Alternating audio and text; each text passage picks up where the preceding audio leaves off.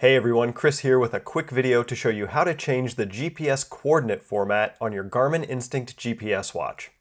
First, press and hold the menu button, then scroll down to Settings and press the GPS button to enter. Then scroll down to System and press Enter again. Then scroll down to Format and Enter. Now we can go down to Position Format and enter that. Here you can choose between a wide variety of GPS coordinate formats, including decimal degrees, degrees and decimal minutes, degrees, minutes, and seconds, and another popular format among Instinct users is MGRS, Military Grid Reference System.